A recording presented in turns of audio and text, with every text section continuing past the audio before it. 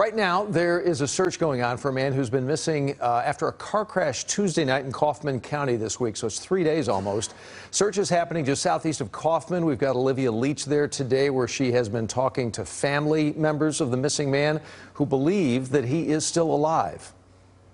And we've just been out there nonstop. Rain, cold, night, dark, it doesn't matter. We're out there searching for him. Logan Chance Jacinto was traveling home on Highway 175 Tuesday night when his wife got a text from him saying it was raining, but that he would make it home. But his family says witnesses told police he lost control of his car and slammed into this guardrail. It's very emotional. Our hearts are heavy. It's like we're scared and that he's just out there hurting. He's in pain. He's cold.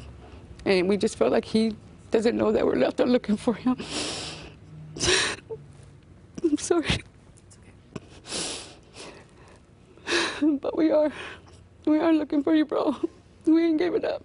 The Kaufman County Sheriff's Office tells us that witnesses told them Jacinto ran from the scene of the crash, but they don't know why. Jacinto's wife reported him missing Wednesday night. Kaufman County Sheriff's deputies and a Texas Department of Public Safety helicopter searched the area but couldn't find him.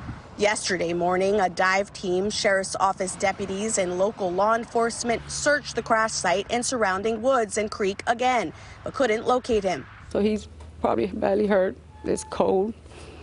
And if he's in the creek somewhere and we can't get to him, so I mean, we have hope that he's still hanging on, waiting for us to come find him. Since the crash, Jacinto's family has organized their own volunteer search parties. We're starting here because this is where the accident happened. This afternoon, Alfonso Solis is helping to lead the search. We need as many boots on the ground to line up, and we're going to go into the fields, go into the woods, and just look for anything and everything that's not supposed to be there. The volunteer effort is giving Jacinto's family hope that he's still alive. He's strong. He's a survivor. The Kaufman County Sheriff's Office says they'll continue to search for him. We're told another team of Texas Parks and Wildlife officers and their canines will do another search of the area tomorrow morning. In Kaufman County, Olivia Leach, CBS News, Texas.